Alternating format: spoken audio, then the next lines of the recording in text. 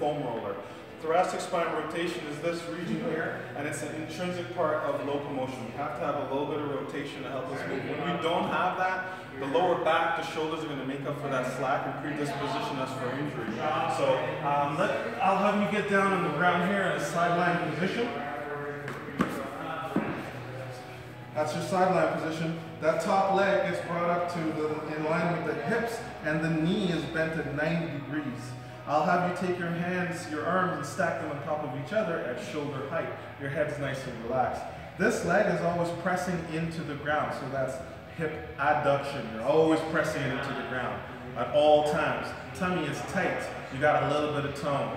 From here now, I'd like you to take your hand, the top hand, to externally rotate as far back as you can take it comfortably.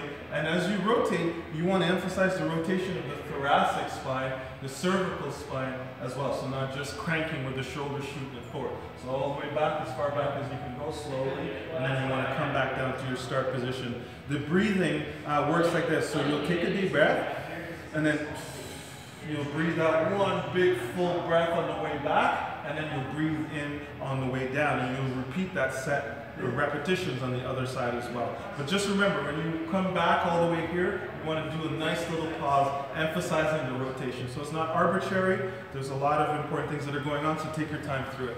All right, let's see you try.